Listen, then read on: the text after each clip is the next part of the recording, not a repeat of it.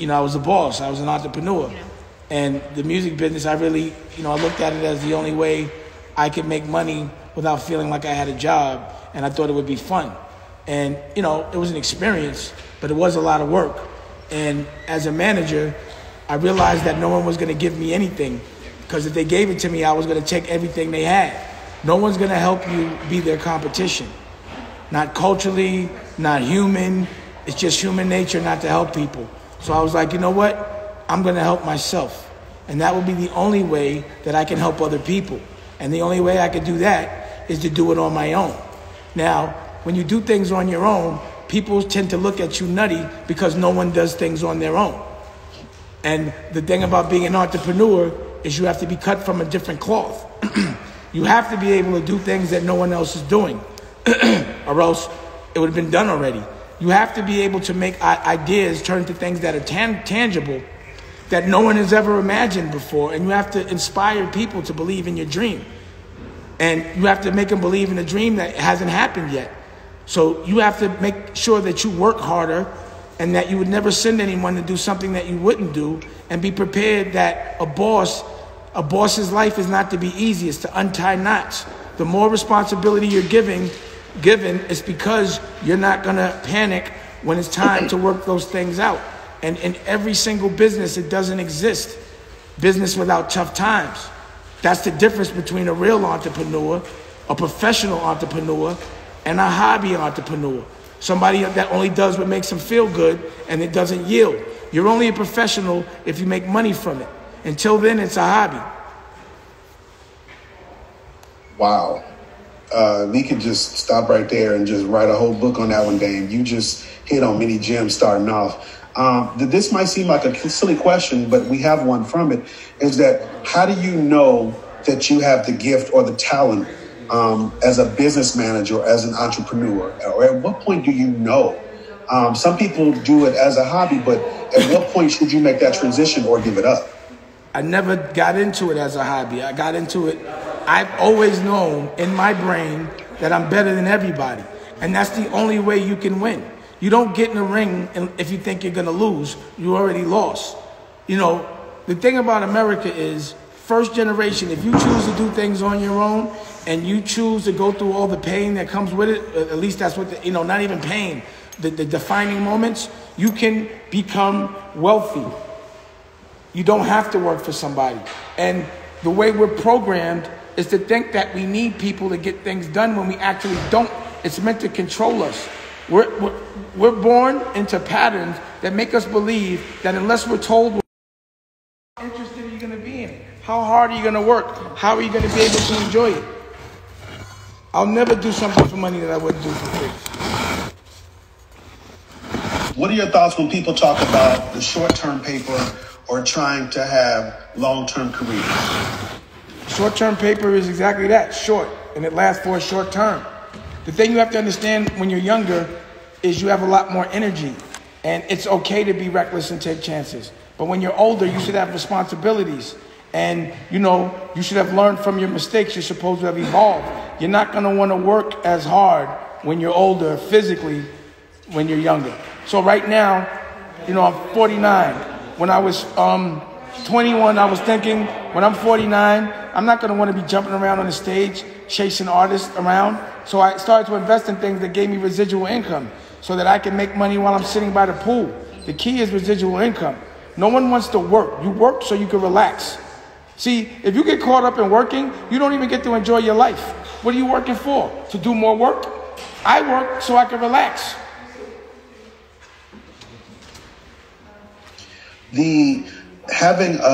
People always talking about having the plan or having the goals. Dame, with all of your different ventures, how far out are you planning? Some people are saying 2 years, 5 years, 10 years. 10. How far do you really scope these things and then watch and see it through? I always want to see what my life is going to look like in 10 years. And a lot of times to build a brand, you're not really respected as a brand unless you do it for 10 years. A brand means you're just that, a brand. So it can't happen overnight. And any money that I get too fast, I don't trust. It's like drug dealing. It's temporary. Anything too easy is temporary or it's not legal. all money's not good money, you know? So, you know, I just feel like when you start to plan, you have to plan. You have to know that there's going to be moments you're not going to have. You're going to have to pay people before you pay yourself. You're going to have to look at your plan like your child, where that child comes first. And you love it and you protect it with everything, the ups and the downs. You know, you become a father to your company, to your child. And if you don't love it like that, then it's not yours. You know, and that means you have sacrifices. So when I'm starting a company, all the people that have worked with me, bills get paid before my own. And that has to happen because people should get paid. You want to keep them working. You want to keep them inspired, and it's only right. But it's all part of the game. So, again, if I'm going to think about something I want to be a part of for 10 years, it better be something I enjoy. It better be something that I'm going to be interested in. It better be something that's not only going to yield for me, it better yield for everybody I love. My only purpose of working this hard is so the people I love don't have to work hard. That's it. That's it. And if you're working for yourself, then I don't even want to talk to you. If you're working for a one-seater car and not a minivan for your family, then you're not doing it for the right reasons and you won't win. The thing about business is learning how to love others before you love yourself. The thing about artists is most of the time they're selfish and you have to deal with that. That was the reason why I had to start doing things on my own. The one thing that you have to learn is have the courage to invest in yourself. Stop trying to make money off other people all day because then they resent you for it even when you make them money. What are some of the challenges, or I would say, what are some things that you wish you could have done differently on this process of business? Nothing. I love exactly where I'm at in life. I'm happy. I'm independent. You know, I can honestly say, like right now I'm in Wyoming with my little brother. And he's made his own dreams come true, bigger than anyone's dreams that I've ever seen. I'm watching it. I'm here. I know I was a part of that. And I know that I'm wealthy behind what I've done, and that I know I've been the connect to help other people make their dreams come true when their dreams are bigger than mine. Dame, you are an expert on the music industry. And one of the questions is, what are your thoughts about the state of the music industry? We know that there has been a shift. We know that things have changed. We know that there's the independent versus the major. We know that the streaming has affected things. And also we know that the deals as far as 360, there's so many things. What are your perspectives on the state of the music industry right now? It's a great time to be independent. It's a bad time to be a slave.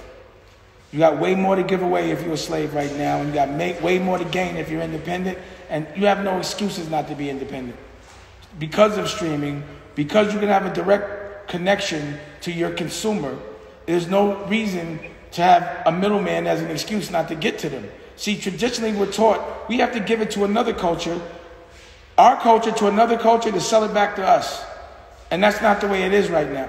So you can have your own television networks. You can communicate when you want. Before, you had to pay to be seen on TV or radio.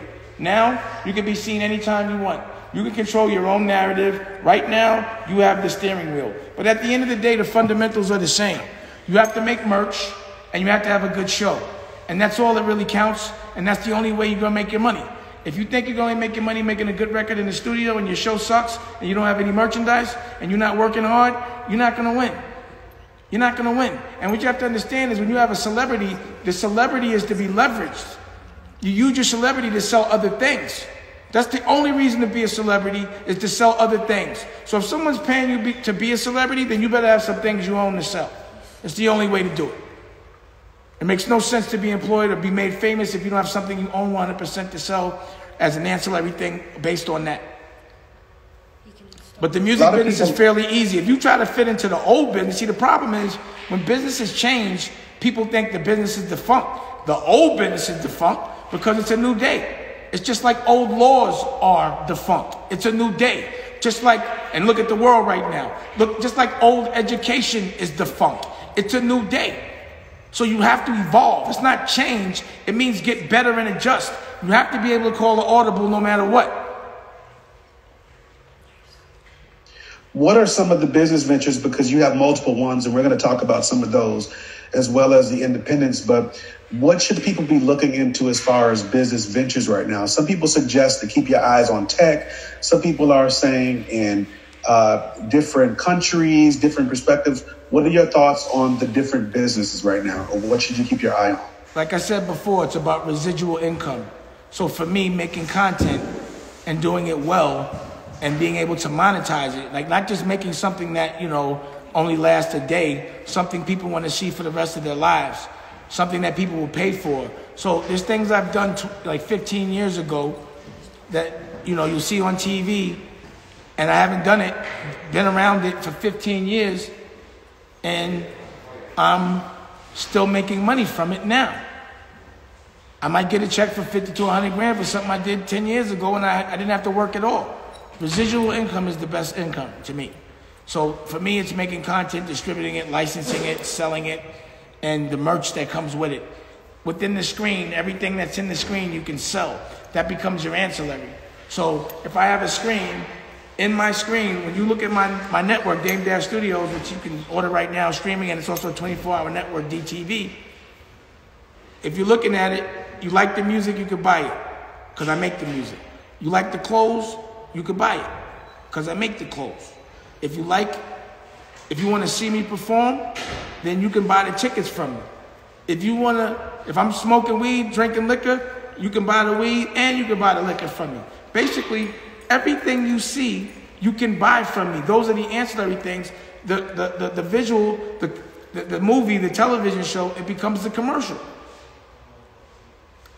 It's Home Shopping Network, but for the right things.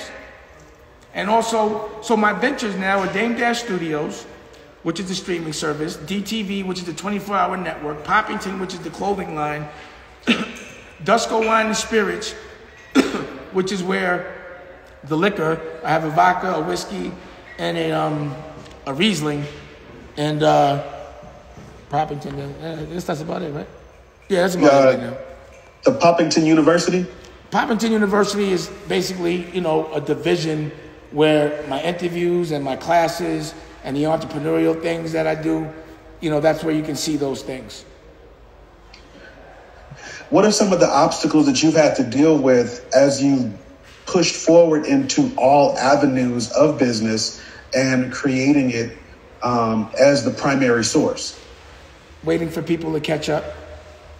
Like I have ideas that are always 10 years ahead, so I have to wait for industry and consumers to get sophisticated. So I've been doing streaming and talking about it since 2005, you know what I mean? But once I saw the internet, I knew it was gonna happen. And that's why I stopped everything and started investing in content and learning how to make it quick, fast, cheap, and good. Some say that you were ahead of the content game before pandemic, before the industry shifted. How do you maintain having forward vision? Well, the good thing for me, the pandemic is streaming is pandemic proof. All my numbers went up. So, again, there's going to be issues as far as as when the pandemic first started, people couldn't go outside. Because I have my own facility, I could still work safely. Because I owned the cameras, I didn't have to go to a rental house that was closed. So I could continue to work in a safe way. I was able to adjust. I just started shooting more comedy than anything. One of the things, Dame, and we appreciate what you have done for culture and moved it forward is there's two. One, we wanted to talk about the culture vulture, but then we want to move to the health as wealth. You took a stand and started calling people out for who they were and what they were doing for the culture. What are your thoughts now about the whole culture vulture?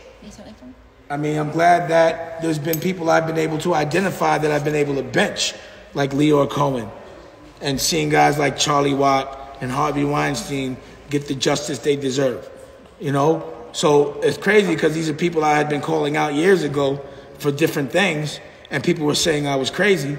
And now that it's popular for certain people to get called out, now they're ostracized. I'm cool with it. I'm glad that there's a certain awareness and that I've made it all right to call people out. See, the reason why people look at me like I'm a unicorn is not because I call people out. It's because I call white people out. And it's crazy to me that we're so programmed to fight each other instead of them. I just don't get it. And I never got it. You know, I'm not fighting my brother. I'm going to fight him. That's the one that's messing with me. But why are we programmed to fight each other? Why are we programmed to look at them like the plug and to protect them like the plug? We're the plug. And I've always had that awareness. Of course they're going to tell us we're not the plug, even though we are, so that they can pretend they're the plug, so they can still pretend they can tell us what to do. I just be like, what are you doing telling me what to do? I'm the plug. What do you think? What are you talking about? How are you gonna tell me what to do and I can smack the shit out of you? I can dance better than you. I can play every sport better than you. I'm smarter than you. Well, I could take your girl. How could you try to tell me I need you? Why should I protect you? And when I would get into business with certain people like Leor Cohen, the first thing he asked me to do was fight another black man for him. And I said, I don't see you fight nobody for me. Why would I fight another guy from my culture for you? And you, I don't work for you. You trying to make me think I need you enough that you're going to send me to do your dirty work? I suspect you must be doing this to everybody. I'm putting you out of business. What has been the most disappointing thing that you've had to see besides the culture vultures in the industry? You had a chance to speak out on that, but what are some other things that you haven't had a chance to really deal with or should we be aware of? It's just disappointing to see your friends sell out for a bag, sell out their culture for a bag. Like, I don't respect you if you have to cross your friends to get where you got to go. I don't care how much money it looks like you got. You cheated and you a sucker for that. And I don't do that. That's not a real W. I could have been did that. I don't do it. Unless you fight fair, I don't respect you. I don't care what you look like you have or what people think you are, how famous you are. If you didn't get it right, if you didn't get it fair, if you had to disrespect the people you love to get there, then I ain't really messing with that. And I see it time and time again. I feel sad when I see somebody that acts real tough in the street, act real soft in the office room. I don't like it. That's disappointing. The most disappointing, it's like seeing a black cop beat up on a black man. I hate to see that shit. It's disappointing. What has been, so as we move, we were talking about the culture vultures, and now in the last years, you've started sharing through the network, through the studios, the perspective of the health is wealth. Can you talk to us about this whole health is wealth? Well, again, I was outside. All I see is Popeyes, liquor, bodega, disgusting food, and it becomes our normal. And then I see a lot of my friends that don't get killed to go to jail, they dying from heart attacks, diabetes. Just understanding that the food they give us, the food they think is all right with all the GMO and the negative and all the preservative, is killing us fast. It's the number one cause of cancer, meat, and diabetes. And real wealth is being able to laugh, run around healthy, being able to enjoy your life. It don't matter how much money you got. If you can't breathe and you hospital or bedridden or dead, you broke. If everyone around you is dead or unhappy or you're unhealthy, you're broke. So health is the real wealth. My girl, Raquel, wifey for lifey, she takes real good care of me. I'm veganish. I'm more vegetarian right now because I've been eating a little cheese, but a little bit, but for reasons. But she's been taking good care of me, and it's not hard to care. And I just want people to see what it looks like when you care about yourself. I want the new aspirational to be taking care of your health, getting help mentally. Therapy is important to me. I have Healing is Gangster, and also learning how to cook, learning how to grow, learning how to be self-sufficient is more healthy. It's more sustainable. And to me, that's real wealth. And I do it. So I don't like to hide. I'm going to show you. I'm going to show it to you. I'm not going to hide it. I want everybody to win. So that's what the network is. The network has a point of view. It's not about distractions. Like most of the programming you see is to distract you from a life you hate, and it's to make you glorify other people's lives and things that hurt us as a culture. This programming is to make you focus on self-awareness, focus on what you have the ability to do. And if you don't, I will show you how. Focus on therapy, love, and if there's some real gangster shit that's going on, it's going to be something that we're going to learn from. We're not going to glorify it. We're going to see exactly how it felt when it all went down, the recourse, the collateral damage, you know? So it's a network that I call not programming, it's deprogramming. So we won't be distracted and we will be able to be happy, because what I notice is 90% of the world is depressed, and I'm not. Wow. When you dealt with the interview with Entrepreneur, you dropped a couple of gems as far as those who want to pursue the entrepreneurial endeavors. And then we're going to move to some of our, we want you to move and talk about some of your new movies, because that has been so impactful. So the keys on entrepreneurship, you've dropped some of them, but what are just some last little gems before we move to discussing the new movie stuff? Number one, you have to be fearless. Number two, you have to make sure you can build a brand. When you get into a business, know how you're going to make money. Don't just get in a business because it feels good and you've seen other people make money from it. You really have to know how you're going to make the money. And then also know that you're going to have to sustain some loss. It's not easy. It's actually fun. You know what I mean? Like, it's fun. It could be devastating if you, it's about perspective, right? So if you know you're jumping into a fight, getting hit shouldn't hurt. It just means I'm going to wear it and hit back way harder. And you should enjoy it. So an entrepreneur just has to be unapologetic, fearless, has to care about the people that he works with or she, and make sure that you're hustling for a purpose, not only yourself. Make sure you're working for people you love. Love protects you and respect. And if you have to cheat to get it, then you didn't really get it. So as we go into this whole movie thing, you have been doing movies for us for a very long time. And can you share us originally, because there were some movies that you did that you didn't get properly credited for, as we go back along the way, and then can you bring us up to speed about current movies? I mean, I've done so many, and that's the reason why I decided to have my own television network. So, you know, I think I just finished airing the second episode of my scripted Dress to Kill. That was the second, right? Yeah, I'm editing the third. And I'm about to shoot a zombie movie called Dead Money Ballers. My last movie before that was Honor Up, which I directed, paid for, and it got distributed by Lionsgate. But you could also see that on Dame Dash Studios. The things that probably people would be more relatable would be my, you know, like discovering artists like Kevin Hart, you know, taking him off a stage and putting him in his first 2-3 movies, Paper Soldiers and Death of a Dynasty and so on and so forth. And, you know, funding a couple of movies for Lee Daniels, you know, in the form of a producer. You know, and then there's Paid in Full, there's State Properties, and I've made so many documentaries. But really, you know, all I got to do is turn the camera on and capture it, because I feel like I'm making history every day. I'm always chipping away at some dream. And once I get one dream, it opens the doors to a whole nother dream, you know? So, yeah, my thing is to make about 3 or 4 movies a year, and get better as I do it. And, you know, we'll see. But, you know, it's funny because me directing a movie, it's like, oh, it's Dame Dash, he does everything. Some people only direct. Some people producing a movie, oh, Dame Dash, he does everything. Some people only produce, executive produce. I'm going to act in it. I'm going to write in it. I'm going to distribute it. You know, I don't need the credit, but I don't know. It's just funny to me that people sometimes don't look at it for what it is. It's like, you know, we make the music, we write it, we pay for it, we produce it, we distribute it. Who does that? You know? And I just feel like I'm going to be Disney. But gangster Disney. Us. You know what I'm saying? Gangsta Disney is a beautiful way to describe it.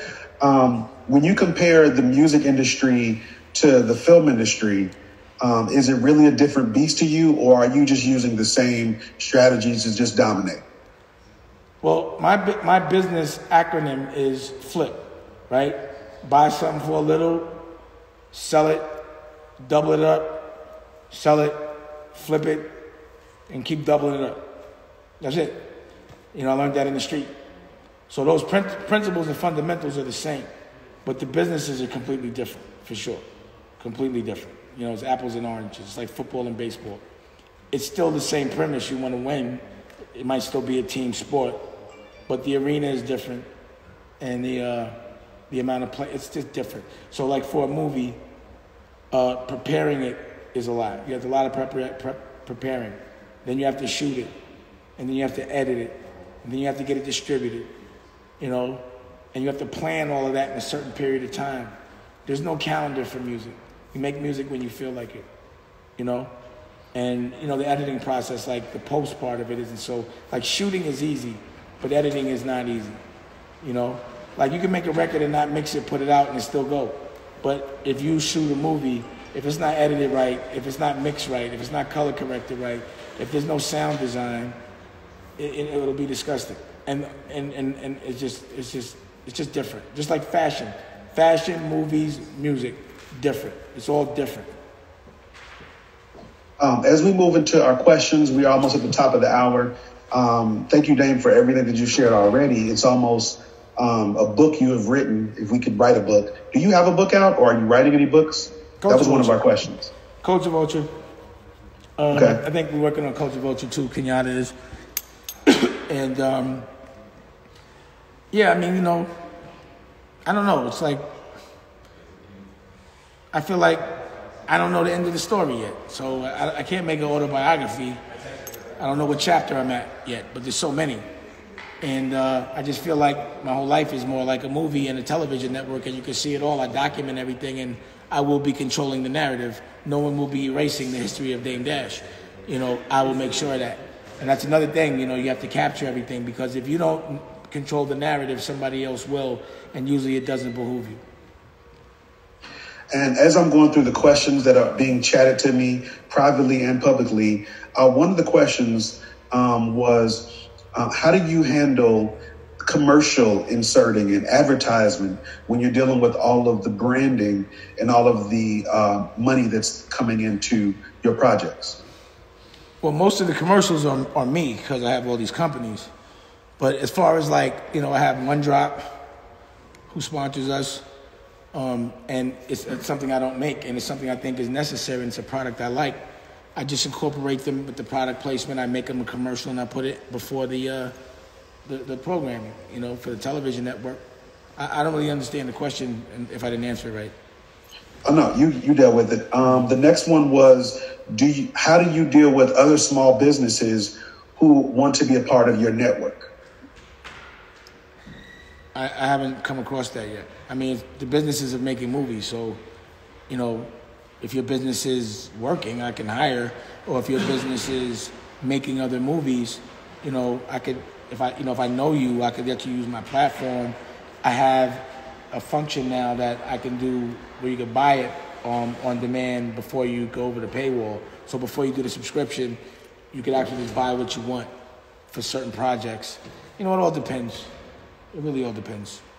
But right now, I'm still mastering it, you know, like, I can't say that I've licked it. I'm doing, you know, very well, but, you know, I don't have a hit TV show yet, you know, and you know, I think people should understand that you don't, like, it's cool when someone has done something 10 years ago and, you know, there's legacy there, but really, how hot is that, right? You hot when you're selling something now. And I haven't really sold anything at mass level to hip hop culture in years. I mean, I have Rachel Roy, but, you know, I don't consider that. But you're winning currently when you have a product that's doing well currently. And, you know, I've been doing a lot of cool shit because I'm learning it. But this is the first time in 10 years that I've really hit the marketplace with a product that I do want to hit pop culture and be profitable, because everything else I've been doing has been to build up for this moment. So I don't even consider myself where I want to be by any stretch. I'm still fighting every day. I'm still learning the business every day. You know, just like with Rockefeller and Rockware and Rachel Roy and every other business, it's a process and it's a grind. So I'm still learning. So I don't know where and how quick I'm going to get there. You know, one hit TV show or one hit movie, you know, the gradual process is fine, but, you know, I'm waiting to catch that lick, a current lick, you know. So we'll see. So I feel like when I start a business, it makes me equal to everybody else that's starting a business, regardless of what I've done before, because I'm always in a new business. Yeah, I do have some celebrity to leverage, but how much celebrity can a businessman leverage? I'm not an actor, rapper, singer, any of those things, you know? But I don't mind starting from scratch. I don't mind You have to love it. You have to love it, and you can't look at it like a struggle. It's not for everybody. Everybody could do it, but not everybody likes to do it. Not everybody likes to box, even though they could fight. Not everybody likes to get tackled, even though they can play football. If you don't like both sides of it, because with the yin and the yang, there's always going to be positive with negative, because you won't know how to compare the two. You won't know how to enjoy your positive if you don't have a negative to compare it to. So it has to happen. If you're not built for that, I don't think the entrepreneur life is for you. But I don't see why people stress. I feel like fear controls everyone. It's the dream killer. I just think if you're fearless, you win and you're happy. If you don't worry about what people think, then it doesn't matter. As long as your work is good, as long as your product is good, no one has to do you any favors. You don't have to be nice when your work is good. Your work just has to be good. So my thing is, make sure your work is good. And then you don't have to do nothing. There's no excuse in it. I've never seen good work not sell. I'm going to come to two more questions, and then I'm going to go to a couple of the mentors of the program who wanted to ask you a couple of questions.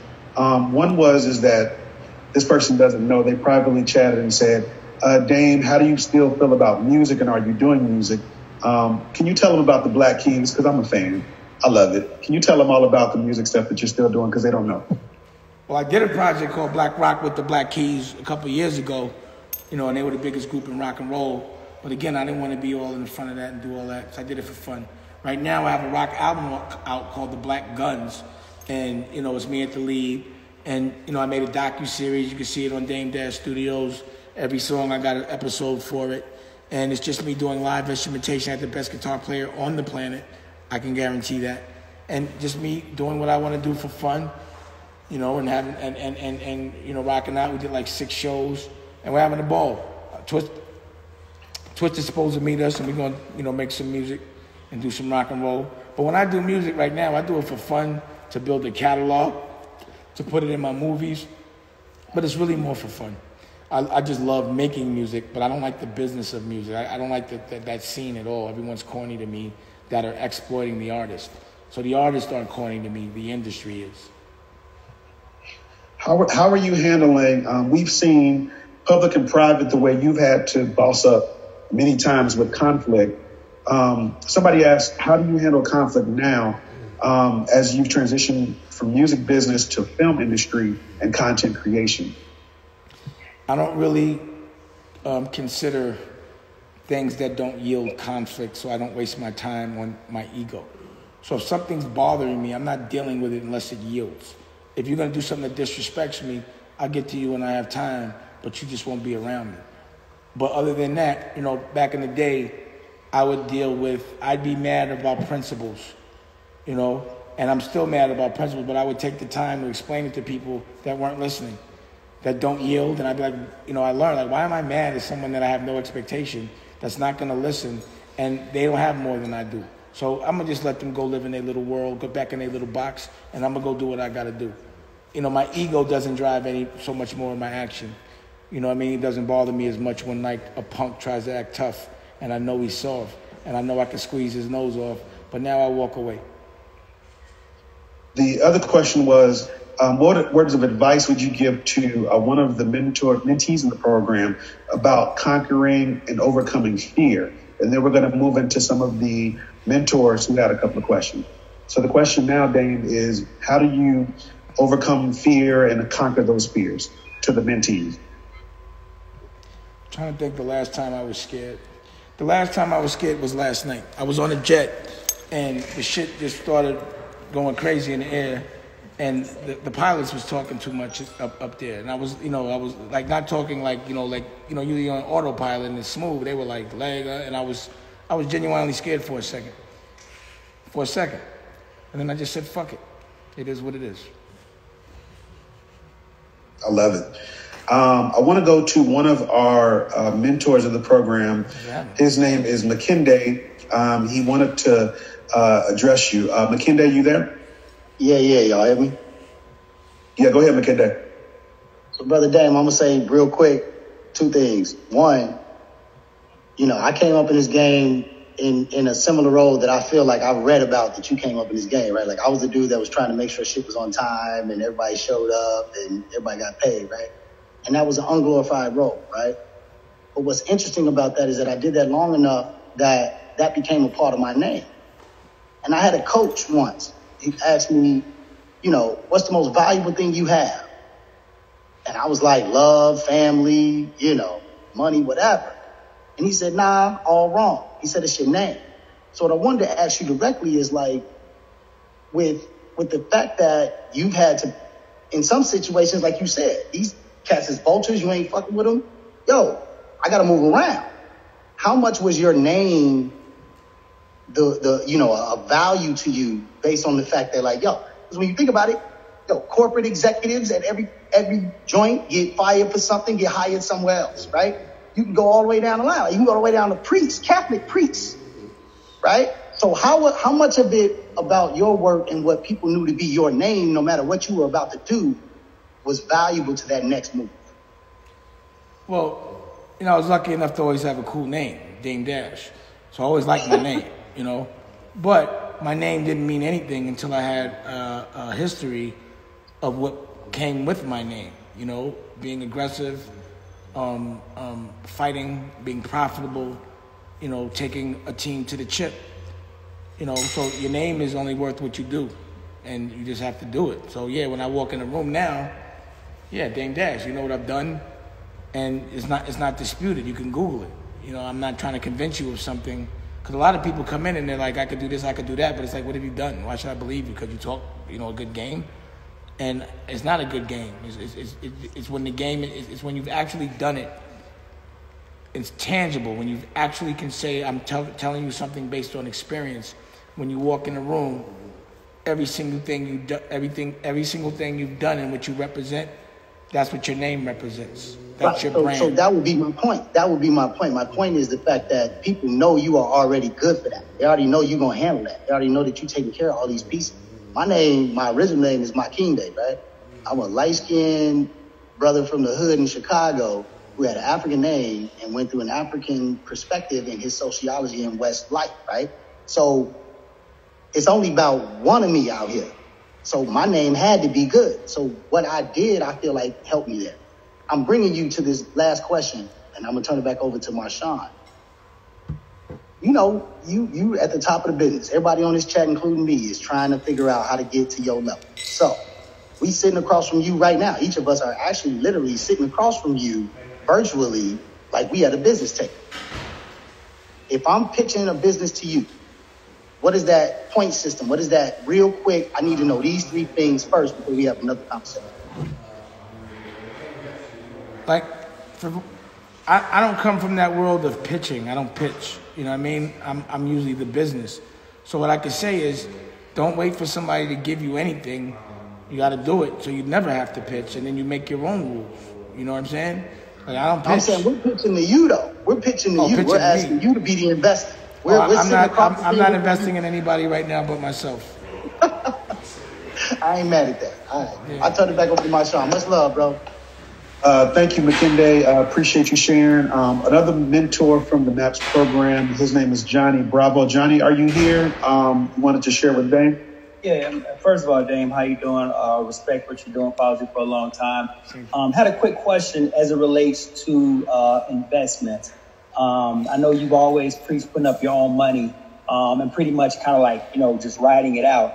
At what point do you do you ride your investments out, even if you're putting a lot of money into it and it's not yielding, or do you just say, listen, I believe in it, I'm gonna just stick my guns to it, and every dollar that I really make, I'm gonna really put into it regardless. Kind of like like if a stock go bad, you just like, listen, I'm gonna just ride it out for the long term.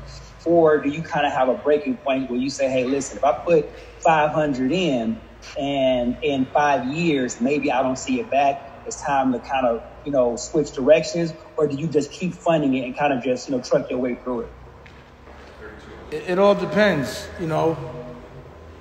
If I'm not enjoying it anymore, and if I don't feel it, if I don't see the potential in it, then I go to something else. But, I would usually, I'm trying to think of a business that I stopped in. Like, usually the only time I stop a business is when I don't like the people that I'm in business with. But until then, I don't really lose. Like, I can't. It's like I'm gonna keep swinging until I hit it. It might not mean I'm gonna invest as much money in it. It means I have to reapproach it. You know what I'm saying? You have to make adjustments so that you have, bottom line is you always have to have respect for your burn rate. You can only do what you can do. You know what I'm saying? So it might mean some people got to go, whoever you're hiring. If you're investing in somebody else and not yourself, then that's easy. I'm not investing in people. I'm not fighting harder for someone than they are for themselves. I agree. You know what I mean? Like my job is not, my name ain't, Dame, make every nigga's dream come true. That's not my job. You know what I mean? My job is if you can make me some money and I can make you some money, together we'll do it. But I'm not here to just be making people money. That's not my job. Yeah. My job is to be fair. You know what I'm saying? My job is and again, I understand your question. Yeah. I just don't know your business. It depends. It all depends, bro. It depends what you got. If you put it like this, when I stop investing in the business, when I don't have no more money. There you go. That's really it. Because I always love my businesses, so it's like I'm doing it for fun. I might spend money making a record because I love it so much. That might be something I don't believe. I don't care if I make the money back or not in the moment. I make it later. If they don't get it now, they get it later. But certain businesses, when there ain't no more money, it ain't no more money. It's gone. You got to go and sell a piece of it then, or usually that's what happens. Yeah, that's what I would do. Sell it. Thank you, Johnny, for sharing. I wanted to go over to Plea and Dave, Hero, whatever it was that they wanted to share and add to this conversation. Dave, thank you. You are hitting a lot of the questions on the head. And for those of you who had more questions, please put them in the chat. And also, if it's something that you don't want to share, you can send it to our private chat. We'll go over to Dave. Dave Hero, are you there? Yeah. What's happening, man? What's up, bro? Hey, I don't really have any questions, man. I just appreciate your gusto. I appreciate you like nothing will fuck with me, nothing will get me down. Thank you. Thank you for doing this for us, man. It's all good. I appreciate it. Hope it's contagious. It is. You got the vibe, man. You just it seems like you keep on trucking. Next job. I appreciate that. You just say you're working with your brother, man. No, I just said I was out here. Your brother right now? My little, Kanye's out here. So I'm out here looking at his stuff in Wyoming. That's all. Oh, right on. Yeah, just checking out what he's doing. That's all.